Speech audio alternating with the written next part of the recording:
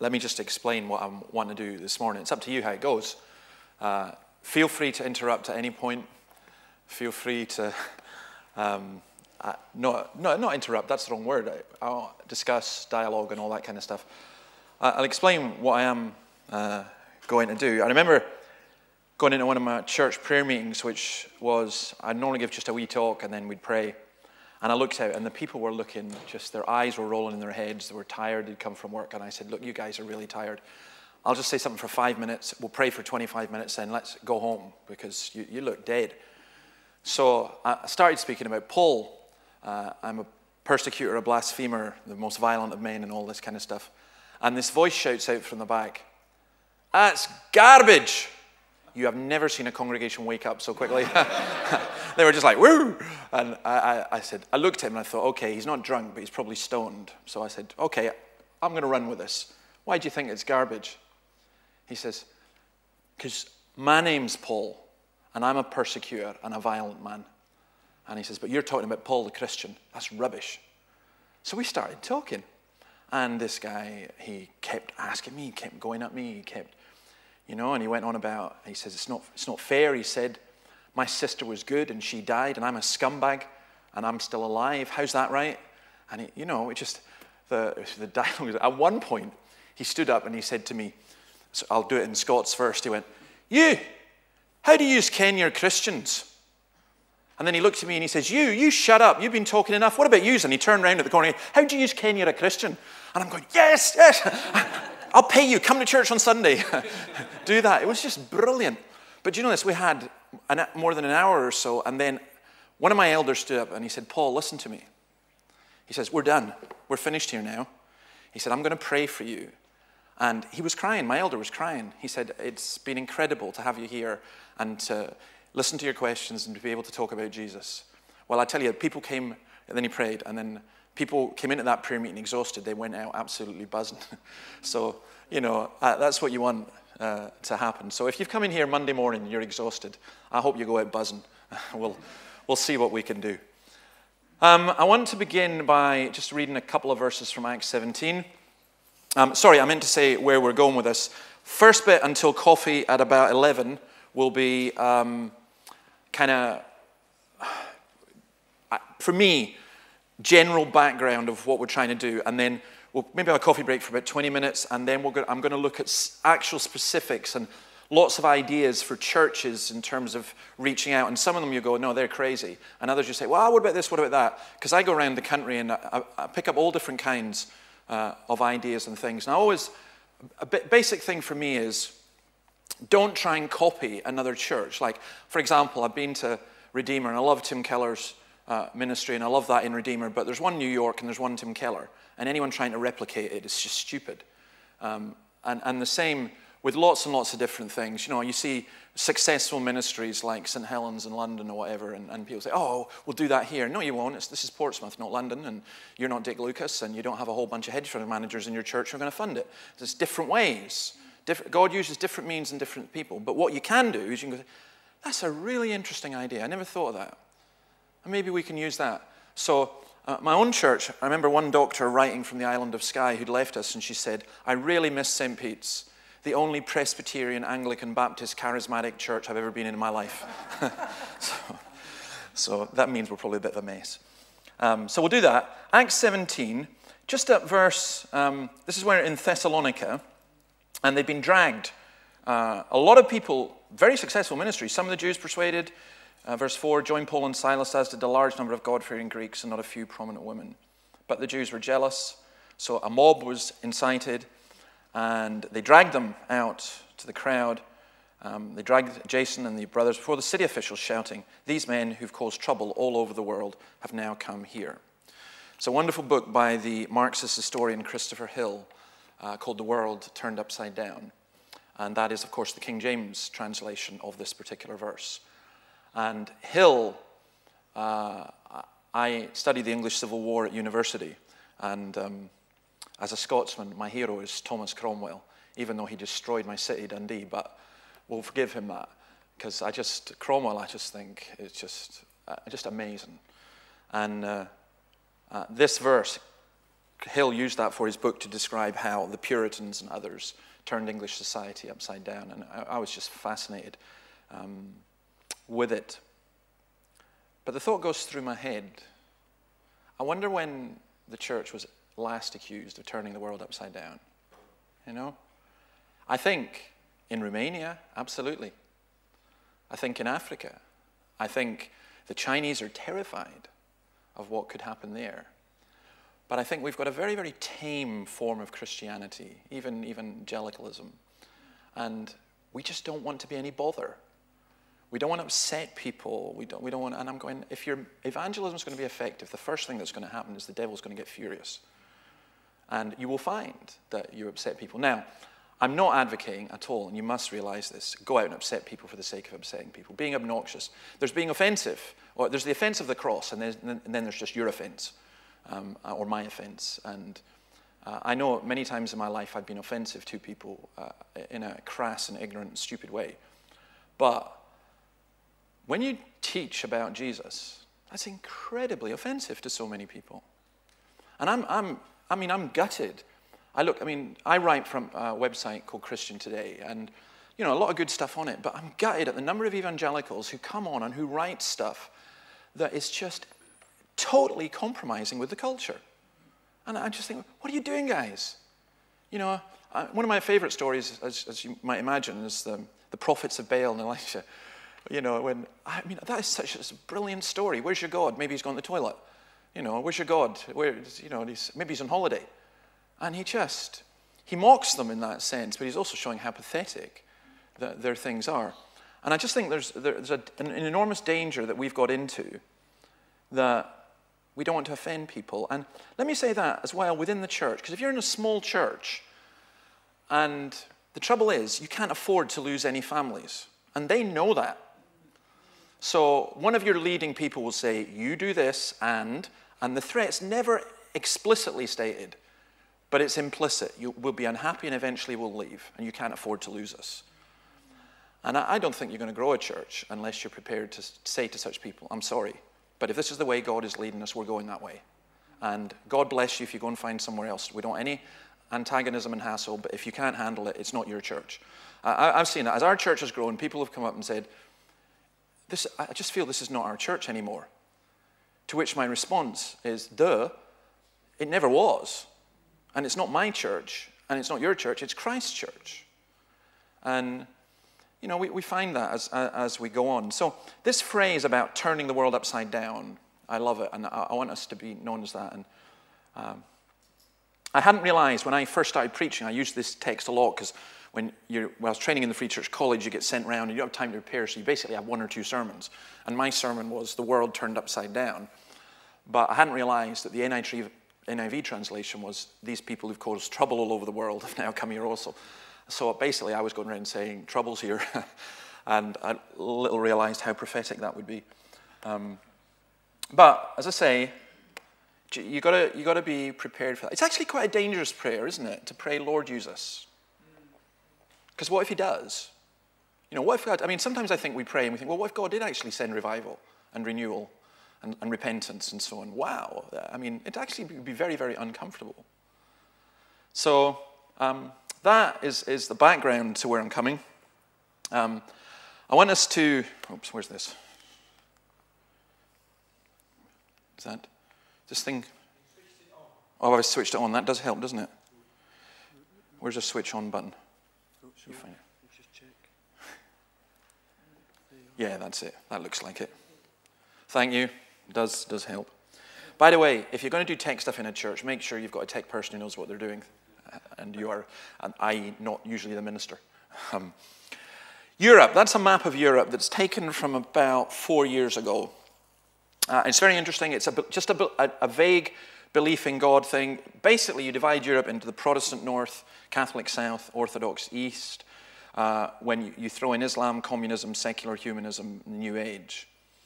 Now, what I find really interesting, by the way, just in terms of Europe overall, is we do an international cafe, and I know that some of you think Dundee's a backwater, but we do have 100 different nationalities in our city, and 10 15 years ago, vast majority of the international students who came were Chinese, Iranian,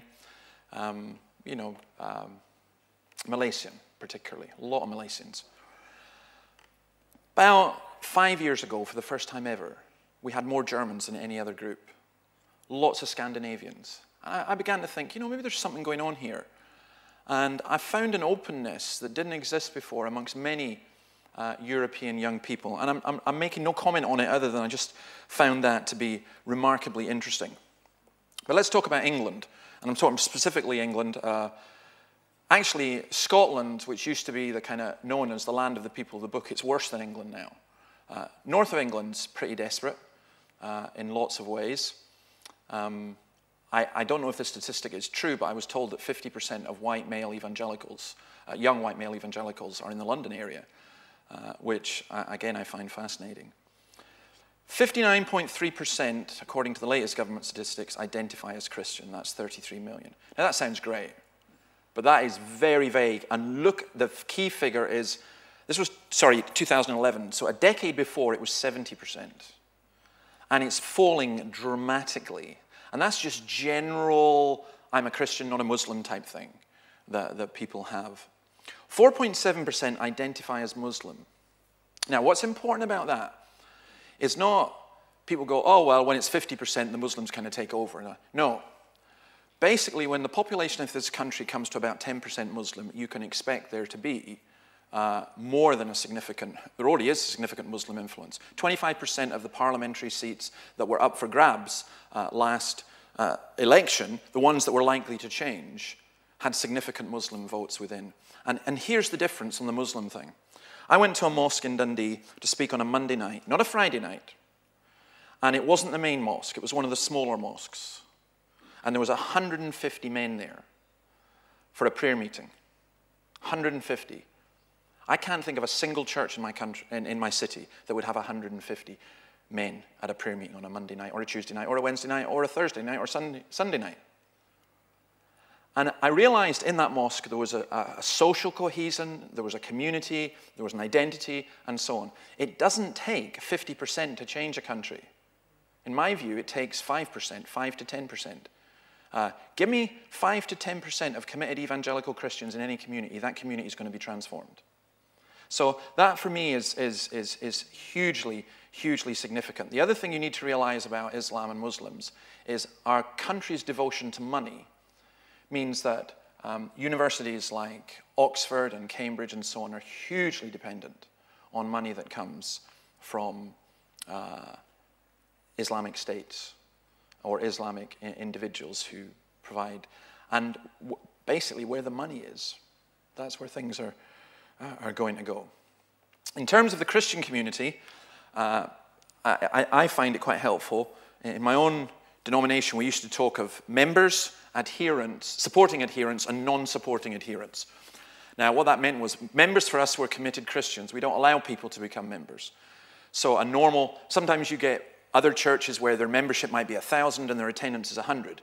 For us, membership would be maybe 50, 60. That would mean that the attendance might be 150. So members were committed. Your adherents were people who would come along, like maybe regularly every Sunday, maybe occasionally. They might give some money and so on. And then your non-supporting adherents were people who expected you to bury them. And that was, they would just say, and you get people like, I did door-to-door once, and I remember I knocked on a door and the guy comes to the door and I said, are you interested in God? And he says, no, I'm Church of England. So, which I thought was superb. I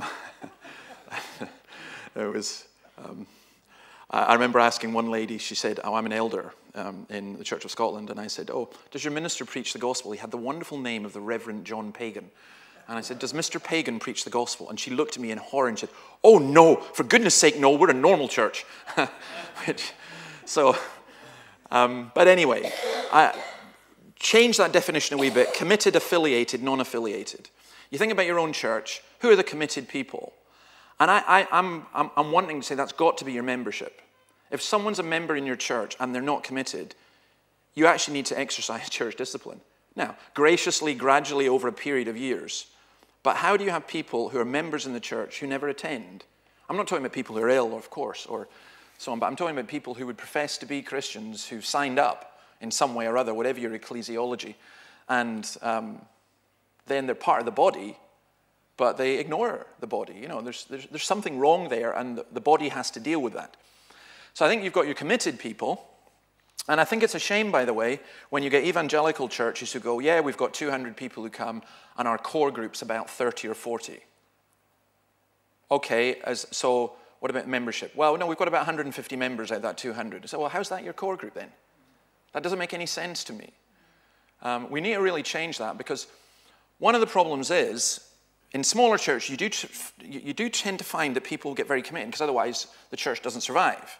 But then they get a sense of ownership. But as the church grows and becomes bigger, which I think we need more bigger churches, by the way, because of the resources and so on. But then what you find is you find Christian evangelical families especially think, well, this church provides this. This is great to go to. And they can go once on a Sunday and that's it. Now, what kind of Christianity is that? That doesn't make any sense to me at all from a biblical perspective. So we need to encourage commitment. And that's difficult because deeply ingrained within many of our people is, oh, they're being legalistic. Like I think, personally, I encourage our folks to come morning and evening. And I've got people who are fine Christian, well, I go, well, that's a bit legalistic, Dave. You know? Sunday's my family time. And I'm going, yeah? Bring your family to church. You know, and then I say, I like the idea of the Lord's Day. I like the idea of bookending it. Worship at the beginning, worship at the end. It's not too much to ask, really, is it? And they go, oh, well, it's a bit legalistic. And I'm going, yeah, it could be, but I hear people talk about community and commitment and all the buzzwords. And I'm fed up. I just want to see it. You know, I hear people talk about service and serving the Lord, and I'm going off to China, or I'm going on this mission trip to Africa. I want to know if they come to my house and have a meal with a whole bunch of people, if they're the ones who get up and say, I'll go and do the dishes. Then I'll think about supporting them about going to China to serve the Lord. For me, that. The affiliated are people who come along, and you really want to encourage them. You want people who have got some connection with the church. And in one sense, they can be frustrating, because we get people who come in, they come in for one bit, and then one day, you might not see them for 6 weeks. You know, they're all over the place. One guy came to me and said, Dave, I'd like to join the church. I said, oh, that's great. I thought, maybe he's been converted, because there wasn't any obvious indication previously. And he just started coming. I said, I'd like to join, he says, but I don't believe in Jesus. And I said, well, that's kind of a big deal here. And he looked so disappointed. And I said, why do you want to join? He says, I love it. I love coming. I love the atmosphere. He said, sometimes I even like your teaching. You know. And I said to him, okay, but you can have all of that without joining. I said, we won't. He said, well, I can still come. I said, yeah. He said, I thought you'd want me to join. I said, no, I don't want you to join. We won't let you join. He said, well, why not? I said, because you don't believe in Jesus. And here, belonging to this church means you're saying you belong to Christ. But we want you to come. And why do we want you to come? 1, we like you. 2, you're very welcome. 3, you fill out a seat. But 4, most of all, the real reason is we want you to hear about Jesus, because that's what this church is about. And the things that you like about us, it's all because of Jesus. So you're willing, we're happy to have you. And I think you've got lots of people who will be affiliated in some kind of way.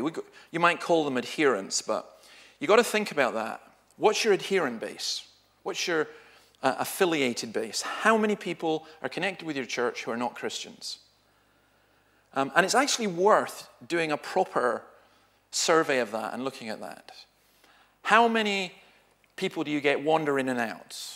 If you had to make a list of non-Christians who attend, or people you weren't very sure, or people who profess to be Christians but you're not sure where they're at, and to pray for them, how many people would be there? And then you think, how do we expand that number? Because traditionally, churches have been very good at evangelizing adherents.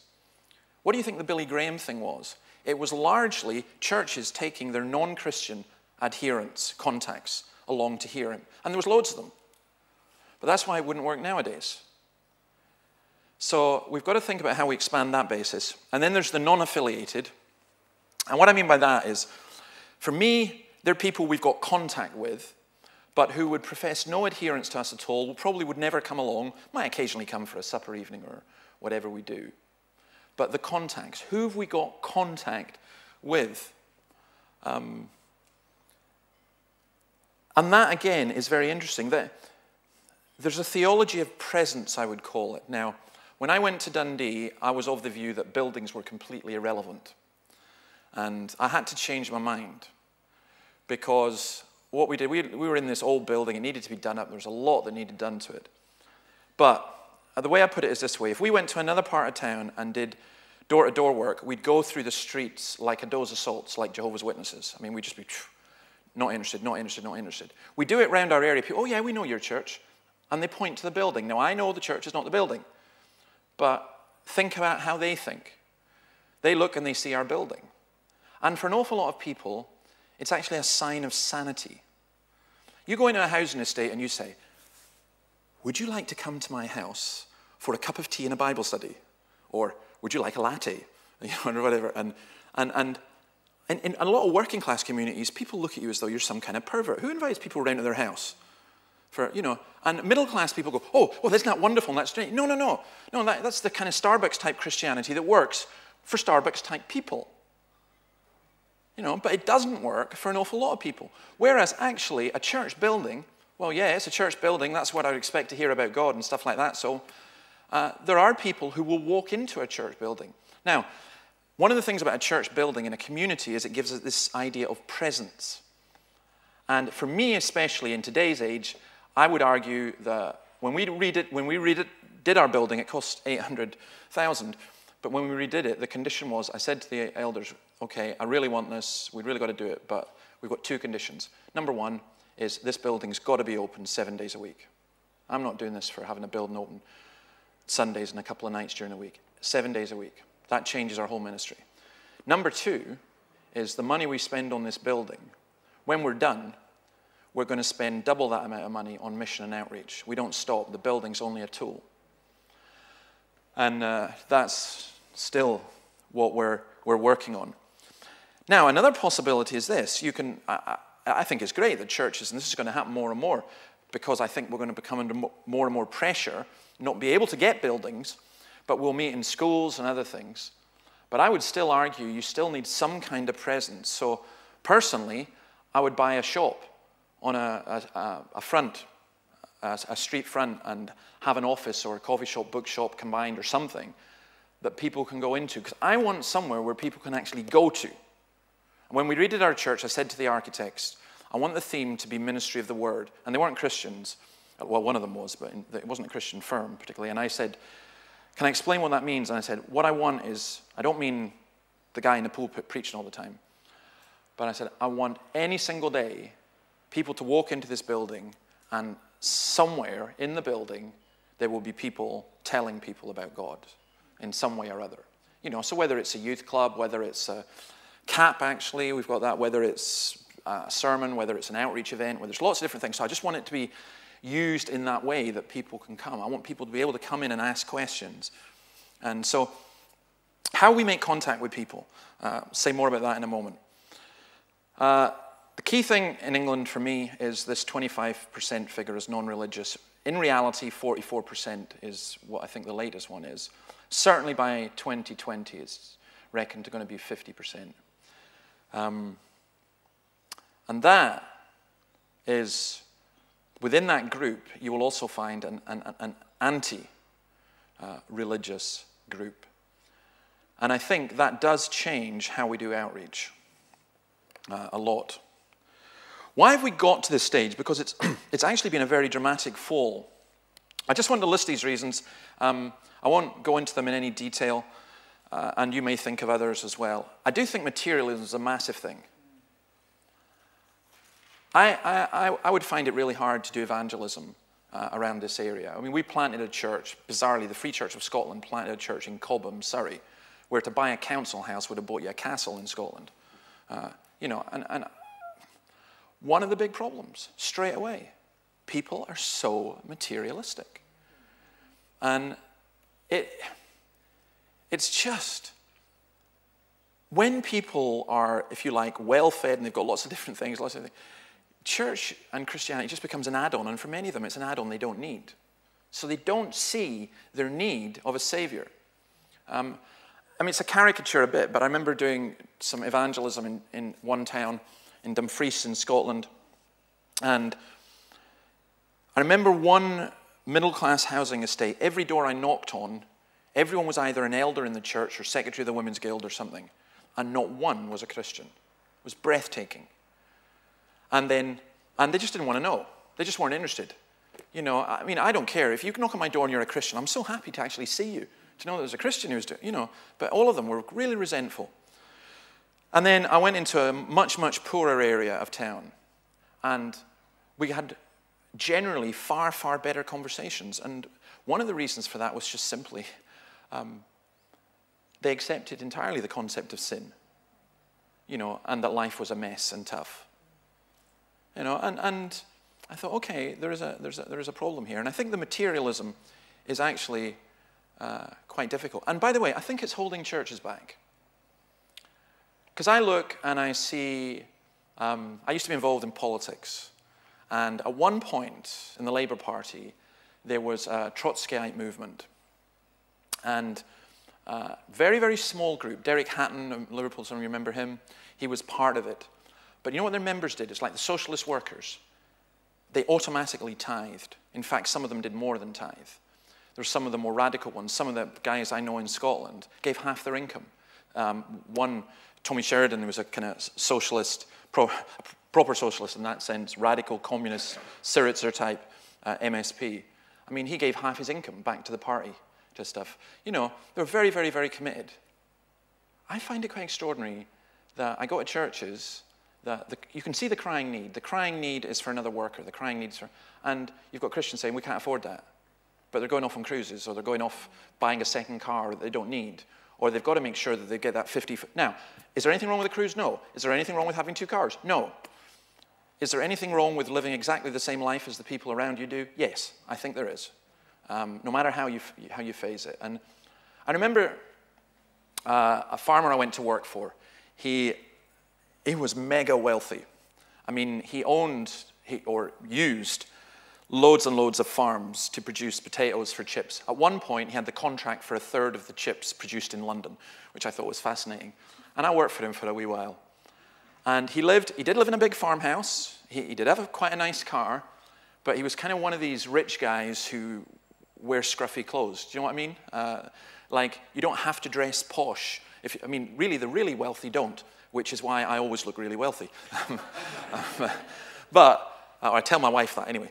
And I remember, and he told me a story. He was converted. He was part of this big family, the wealthy family, and he was converted.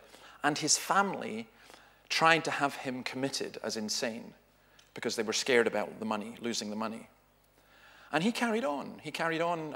Obviously, he wasn't committed.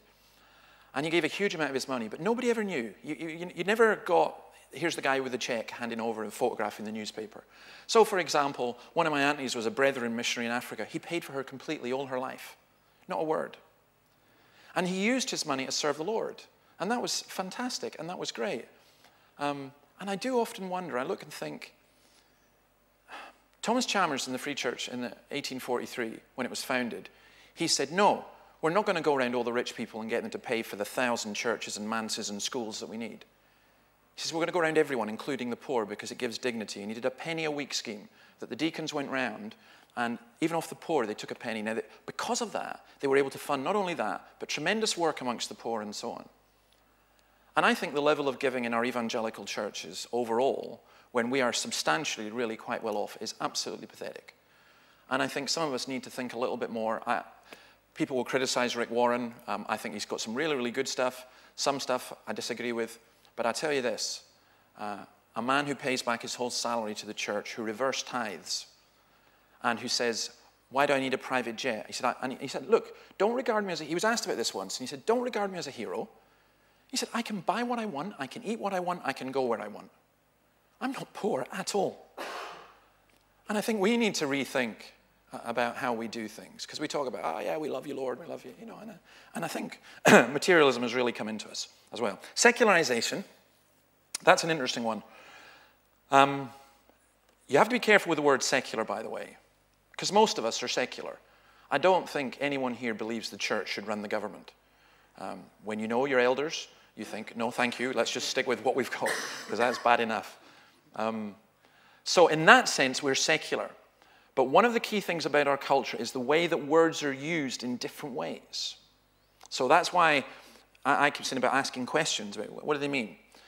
Secularization and secular societies is now being used by more militant atheists to just privatize religion, just to put it, get us out of the main street, get us out of education. And it's been incredibly strong. And it will continue more and more and more. And churches are giving into it far too much.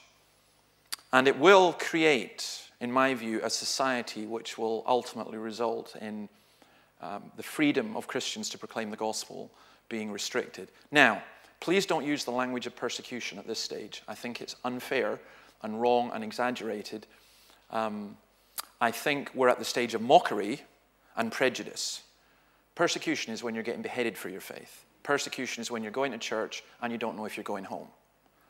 It's not persecution if people mock you at work. It is prejudice, it's ignorance, it's mockery. And that's what we get. I think persecution at the deeper level will certainly come. But secularization is causing enormous problems. So it's just default assumed. Schools, keep religion out of schools. Why? Religion's private. Well, I'd say, no, well, keep your secular faith out of schools. That should be private. I don't mind if you're a humanist. Just keep it to yourself. Don't let it influence anything. That's insane to them. Just as our Christianity cannot be that. But again, I'm astounded at how many churches have compromised on this whole secularization thing. And church has become something that we go to, not something that we are. David, on that persecution. Yeah. I've been reading a bit on it recently, and even those from China would talk about we're on the same branch, but not necessarily on the same form. Yeah. They would say, just as Jesus says, that all followers of Jesus are persecuted. Yes. And our definition of it, or the definition in some of those writings, tends to broaden it so that we don't think, just the beheading and the really extreme is persecution. Yeah. But the hassle, the pressure. I just sometimes think that we think we're not persecuted in this country, and therefore we miss the dumbing down, the harassment, the pressure that is subtly being imposed. We don't identify that as persecution, and therefore we don't notice it and respond to it. Okay. We should, so that it's a very subtle sort of thin end of the wedge, but it is a opposition by evil. Yeah, I agree with that, and maybe let me continue the discussion on that one a little bit. I think that all who will live a godly life in Christ Jesus will be persecuted. I think there is a genuine thing as spiritual warfare. And I think it's again about how we use words. I think there's a spiritual battle. Otherwise, Ephesians 6 is meaningless. Put on the full armor of God. I've noticed that sometimes we've had a tremendous service or a presence of God on a Sunday evening, and then you go home and all hell breaks loose. Isn't it incredible how many families fight before they come to church on a Sunday morning when things are going really well in the church? There's that level of war, spiritual warfare. There is our own sinfulness, and there is the antipathy that people have towards the gospel when they realize this is the gospel. I mean, if they've hated me, they will hate you. So I think in that sense, that's completely right.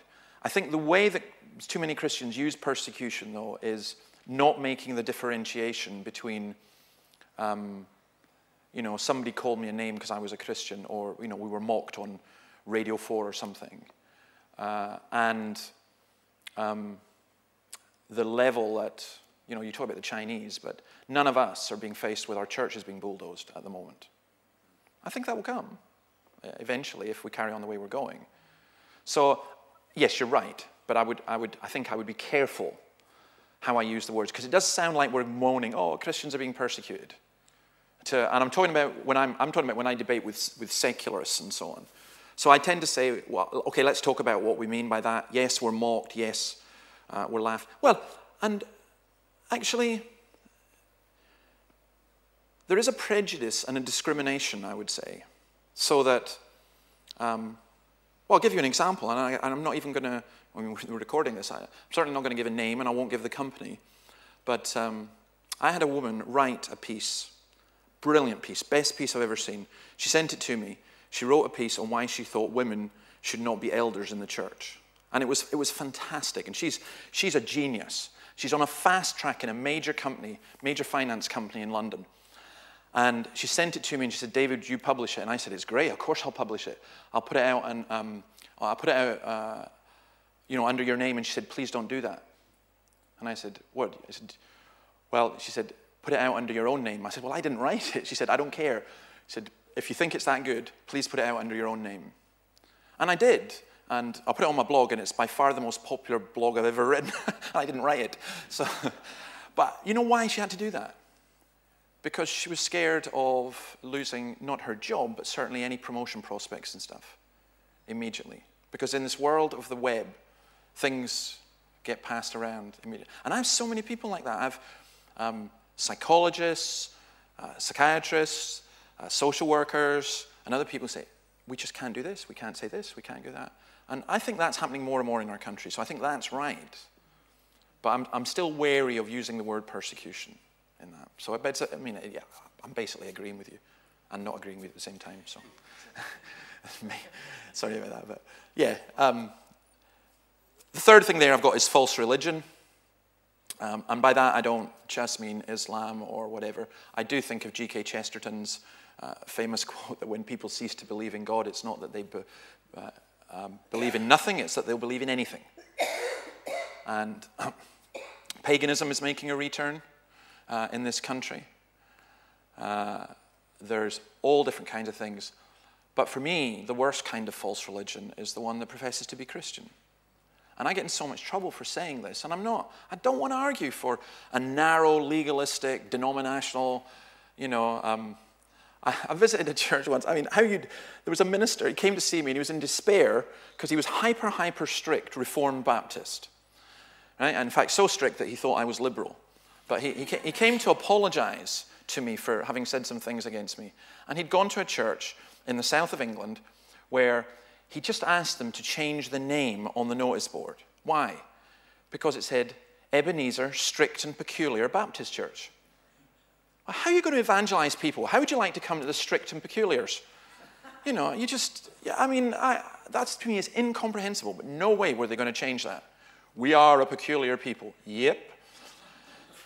Over. Conversation ended. And they say, oh, well, we're suffering for the faith. No, you're not. You're suffering for being stupid. You can't do that. You've got a great history. Fine, put it in your charitable documents underneath and explain it away. But for reaching people in public. So there is that kind of legalistic thing, and that as well. But I'm talking about where you get people that stand up and say, well, I believe this, but Jesus. And not just even that he didn't just rise from the dead, he wasn't virgin born, a whole bunch of other stuff. And I'd simply say, I'm sorry, but you're not Christian. But the thing that gets me is evangelical Christians who say, David, that's not very nice. We disagree with them, but we can't say they're not Christians. Say, yes, you can. Of course you can. Where was Paul really, really strong? The only letter that he doesn't have a greeting of warmth at the beginning, the Galatians. Why? Because of the false teaching about circumcision. What does he say? I wish they'd go the whole way and emasculate themselves. And that's the polite translation. And why was he so passionate about that? Because you're turned away from the gospel to a gospel that's not a gospel at all. And my problem is, I'd love to be able to say to people, go to your nearest church and you'll hear about Jesus and you'll see the gospel. And in reality, they could go and it'll put them off for life. Most Christianity in Britain to me is like the flu jag in schools. They give you a small dose of the flu so that you don't get the real thing. The word Christian. Yeah. As you say, you could ask almost any Christian, are you a Christian? Yes, I'm Christian. Yeah. Their definition is wrong. Do you think perhaps we might be using the wrong word when we're trying to talk to people about what you said that last night? Jesus must be the very central figure in our evangelical teaching. Do you think there's a connection? Yeah, I mean, I think the word Christian, there's so many different ways that words can be used. I would still use it precisely because someone says, I'm a Christian, I'm going to say, oh, that's really good. So you follow Jesus Christ then? Well, what does Jesus say? Oh, no, I'm not like that, I'm a good person. Oh, sorry, is that what a Christian is? So, but I just think, even like a word evangelical, what does that mean? In today's culture and so on. And then you go and say, okay, I've got to define myself. So you do end up with the modern equivalent of the strict and peculiar Baptist church. I did see a church in Southampton once advertised, and I think it was in Evangelical Times, and the advert astounded me because it said, it couldn't have been above par, because it said, we are, I can't remember, I think it was King James, but they did a list of things that they weren't. We don't speak in tongues, we don't do this, we don't do that, we don't do that, you're welcome. And I thought, that's just, you're serious. They were identifying themselves by what they're not. And I think we've got to identify ourselves by what we are. And I think that's what the early Christians did, knowing that we would be misunderstood. So I think the false religion. Now again, be very careful here, because I've got friends in the Church of Scotland, which I think is a compromised denomination, who are doing a marvellous work. And in the Anglican Church and things like that as well. Sometimes I would prefer an honest liberal to a dishonest evangelical. In fact, I think I would always prefer that. There's a gentleman called Scott McKenna, I will name him, because he put on YouTube, Church of Scotland minister, a video saying his sermon was, people say that Jesus died for our sins. That's awful, awful, awful theology. And I said about this, and people said, oh, that's ridiculous. Nobody would say that. I put the clip up, and I critiqued it. Well, I have to be fair to Scott, because he contacted me. And we met. What I thought would be a very awkward meeting. Well, as a result, we actually got on very, very well. So I said to him, right, Scott, here's what I'm suggesting. And this is what's going to happen. Pray for it in September. I'm going to his church in September to do a discussion with him, firstly on the atonement, secondly on the nature of the gospel, thirdly on what the church is. People say, what are you doing that for? And I say, well, if people in his church are hearing that and accepting it, I doubt that they're a Christian. I get to proclaim the gospel to 300 religious people who are not believers. So I'll go anywhere and do anything along those lines. I think we need to be careful how we deal with false religions and when we call it out and what we do. And I think we need to be careful not to divide over secondary issues. I think that's very important. That's why I think the kind of stuff that you do here is really, really important. But false religion's done a lot of harm. Insipid, loveless Christianity. I don't know, is there anyone does more harm to the gospel than someone who actually preaches the gospel, or a church that actually proclaims the gospel but doesn't live it?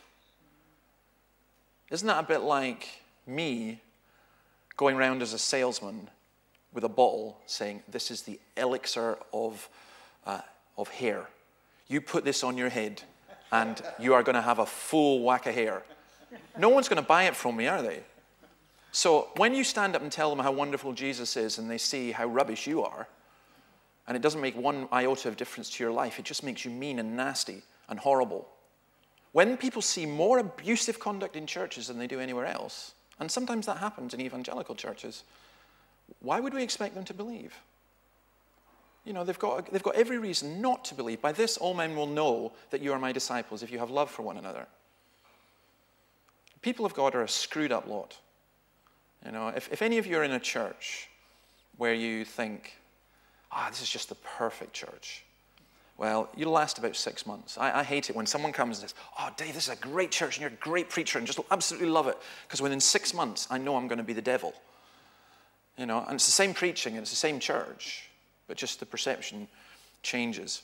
And I think a lot of this, you know, I can look out, I can see lots and lots of problems everywhere else. I think I have to look in first of all and see lots of difficulties within myself and ask the Lord just to work in my own life and to work in the life of my church. The most attractive thing of the gospel is the church. And you want that. You want people coming in and going, wow. Like I would say, if I was a non-Christian and I came in last night, I would have lots of different impressions and lots of different ideas, but one of them would be, okay, there's something here. There's something going on. And that's what you want. Truly God is amongst you. It's the 1 Corinthians thing. So, well, I'll leave that. We're going to go to work. Failure to pass on to the next generation. I think that's a massive one. Now, Now,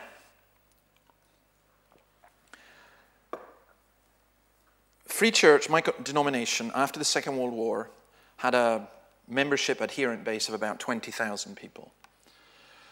The Vrijgemacht, the liberated church in the Netherlands, after the Second World War, had about the same number of people. Fast forward to 2000, the Free Church had about 10,000, more than halved.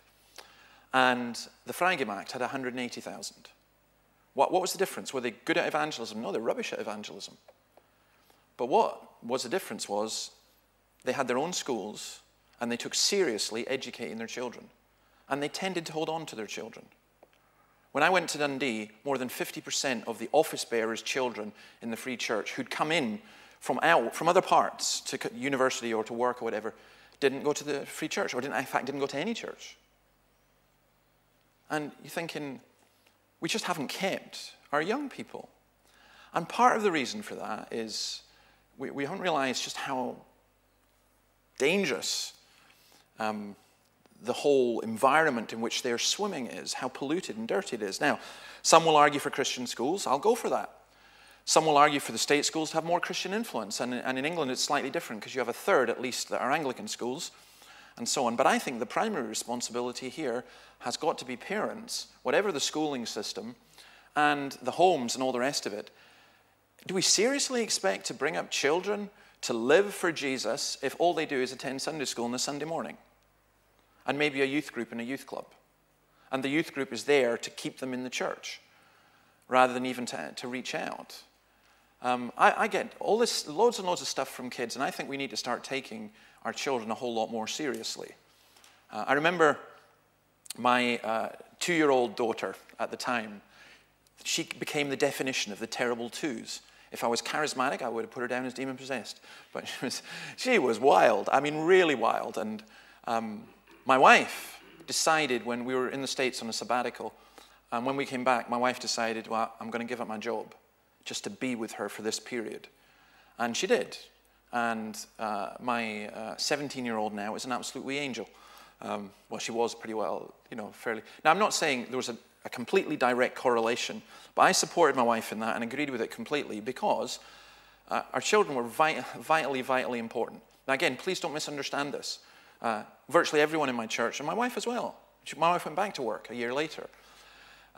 Women work, and I'm not saying, oh, all women should stay at home, and we've got men who stay at home and do things. So I'm not saying that, but I'm just simply saying that we've lived in this culture where we pass things on all the time. Maybe we need to take responsibility ourselves for our children, and especially in the churches. Every child, no matter your theology of baptism and covenant and so on, every child is part of the church. Not the future of the church, they are the church now. And everyone in the church should be regularly praying for the children and trying to help them. And I do think we failed to pass on to the next generation overall, not entirely, obviously. What can we do? Circle the wagons. It's a very familiar church thing. Right, let's defend ourselves. Let's, we can concede. I think this happens a lot. I just read an article this morning when I got up with a Christian leader in the UK saying, game's over. We've just got to get on and love the culture. No, I'm not conceding a thing. I'm not giving 1 inch of territory to the devil. Game's not over. Christ is still king, and it's still his word, and I'm still going to preach his word wherever I can. And so I don't think we should concede. We can confront, and I'm using that, I like alliteration, I'm using that in a bad way. I'm using that where we're using the weapons of this world and not spiritual weapons. My argument, and I think that's wrong, my argument would be we should always seek change, salt and light. We're seeking to preserve what's good, but we're seeking to bring the light and to genuinely seek change. What changes things is the gospel. I love when I meet a journalist who's been converted, or a politician, or whatever. I just keep thinking, Richard Dawkins is right, in one sense. Biblical Christianity is a virus that infects everything it goes. You can. Everywhere you go, you are the perfume of Christ. Everywhere. So I love it. We've started to slot in our evening service, and I learned this. I can't remember who it was from, But I picked up, it's one of these ideas I picked up. We've just started it. Just 3 weeks ago we started it. And we call it Plus 18. And I get people up and I ask them, what are you going to be doing in 18 hours' time? And it's wonderful. You've got a nurse and a doctor and a psychologist and a tractor mechanic and a gardener and a housewife and house husband. You've got a pensioner. You've got everyone. And they're just saying, and you realize, wow, we've got Christians everywhere. I do like the cliche that we leave the church to worship. Now, in a sense, we come to church to publicly praise God and so on. My view personally is that the primary reason for people coming to church on a Sunday is to have community together, to be taught God's word in community, to bear public witness by praising him and by praying together as well, but then to scatter for worship in that sense. That it's as though the church is like a filling station that you get filled up, or it's like a hospital that you get healed, or it's like, and that's why I don't understand Christians who say, well, I might go to church and I might not. I don't think I might go to the petrol station when I need fuel, or I might not. I will. I need fuel. I need fuel all the time. I belong to the reformed world, and I've got a friend who says, you're not truly reformed unless you have a service every single day, because that's what Calvin and the other guys did. And actually, I get fed up with all the kind of minutiae of arguments that people have about things. I just say, well, where's the love for the word? Where's the love for the Lord's? I loved it when a woman was converted, and she came to our Thursday prayer meeting the following Thursday. And I said to her, what are you doing here? And she looked at me as though I was completely insane. And she said, how do you expect me to go a whole week without hearing the word of God? I said, you're going to stand up in the prayer meeting and tell people that. Because lots of Christians go, I think I'll take a break. How can you go without hearing the word of God? I mean, that to me illustrates something that's wrong. You can tell I like my food. If I don't eat my food, my wife knows there's something wrong with me. And I think surely that's the same. So we're looking for change. Why persuasive evangelism? Our evangelism is stage 1, not stage 5. Now, this is important. As I said, I mentioned this before. Stage 10 is you know the Bible inside out. Stage 0 is you don't know what a Bible is. Most of our evangelism and evangelism programs are still based at stage 4 or 5. I love Christianity Explored, and we used it. But it demands too much commitment for most of the people I know who have a vague interest. So we need to get something else that will take people on from that. In my culture, asking people to commit to 7 nights in a row to study the Bible, 1 per week or whatever, it's often too much. When people get to that stage, I think it's wonderful. I still use it, and I'll continue to use Christianity Explored, but there's got to be a whole lot more than that. We've got to think, how do we get the stage 0, stage 1 people? And I think that's most people. Defeater beliefs, you've got to get rid of the defeater beliefs. This is what Tim Keller calls them. The beliefs that stop people even considering Christianity. And you've got to be incredibly patient with that. So, classic, I don't believe in God because of science. That's a classic defeater belief. I don't believe in God because there's suffering in the world. I'm going to come back to the 10 of those stuff and things. I do think it's really good to have books on that. What you're trying to do all the time is deconstruct the way that people think. Their minds are a tangle, and sometimes you can go in and blow them apart, but mostly you can't. You've just got to graciously and gently unpick. And my aim always is to get people to doubt. I really do want to mess with their heads. Because I'm saying, well, wait a minute, are you so sure about that? Are you? Really? This is what you think? And then talk about it. And that's how I would use films and so on. Not to try and sort of be trendy and cool and stuff, but I would a film like The Matrix, I would just say to someone, wow, what do you think? One of my best friends was an atheist from New Zealand, and we went to see a film called Apocalypse Now many years ago, which if you've seen it is just, it's from Conrad Black's Heart of Darkness, and it's just so manically depressing. I love manically depressing films. I love Leonard Cohen, and I'm the kind of guy who, if you put me in a room with a bottle of malt whiskey and a knife and Leonard Cohen and some really dark, depressing films that haven't an ounce of happiness in them, I'm happy, or I'm not going to make it through the night. But anyway, I went to see Apocalypse Now, and at the end, if you've seen that film, it's basically about, it is about mankind's heart of darkness, that this guy who's been sent to assassinate this American commander who's gone mad in Vietnam, he comes to realize, actually, he's not mad. This is humanity. And it just finishes like that, and it finishes with him calling in the bombers to just wipe out his whole cult that he's got around him. And it's just spectacular, boom, boom, boom, you know, and it's the only film I've been to where at the end people stand up to get out when the credits are going, and then they stopped and just stood in shock as this happened. And as we went out, my friend turned to me and he said, shut up, not a word. I said, what? What? He said, I know. He said, humanity's rubbish. I know it, just don't start. And I said, okay, you've got the message. Now we'll come on to part 2. And later he said, So, but stuff like that helps you deconstruct and so on. Defeat your beliefs. Our faith is reasonable. Please, please, please never say to people, well, look, I just believe because I believe. That's wrong. I think we've got to say to people, look, it's reasonable to believe in God. It's reasonable to believe in Jesus, is where I would go, actually. And it doesn't make sense not to. We've got the best product in the postmodern marketplace of ideas, and it's what I would call total apologetics, the whole gospel to the whole person by the whole church. It takes, you know what they say? It takes a church to raise a child. It takes a church to evangelize. And I'm absolutely deadly, deadly serious about this. I would not go to a church that I could not invite anybody to. I wouldn't. I couldn't. I want to be able to take my non-Christian friends and family, if they would come to the church, and I want them to come into that church. I'm not talking about being seeker-friendly. I'm talking, because, that's what they should be anyway.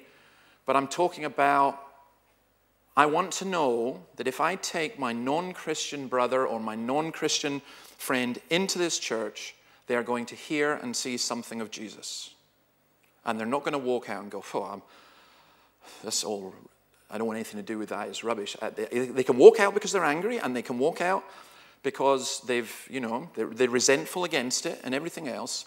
But if they're not going to hear about Jesus, and I tell you that this is do the maths. If the number one reason that people come to church is because they're invited by friends, why are there so few new people coming to your church?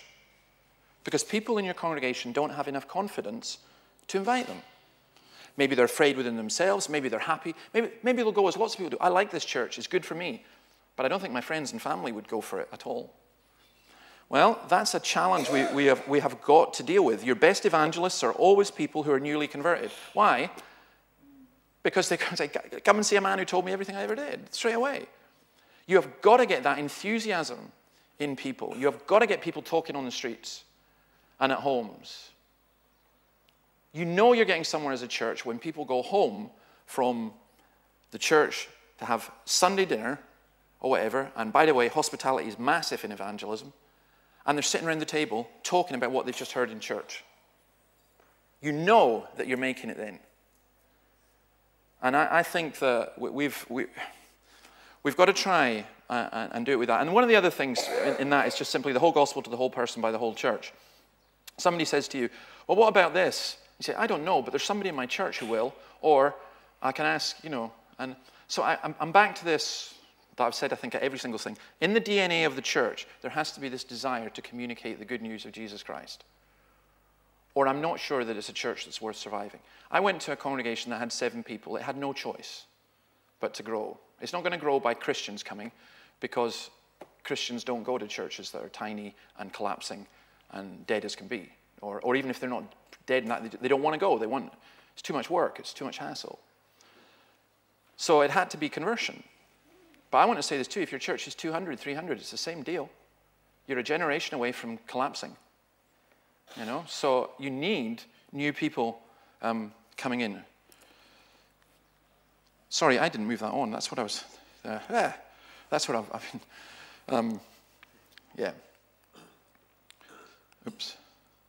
Right. I want to stop there because we'll take a break for coffee. We'll come back to.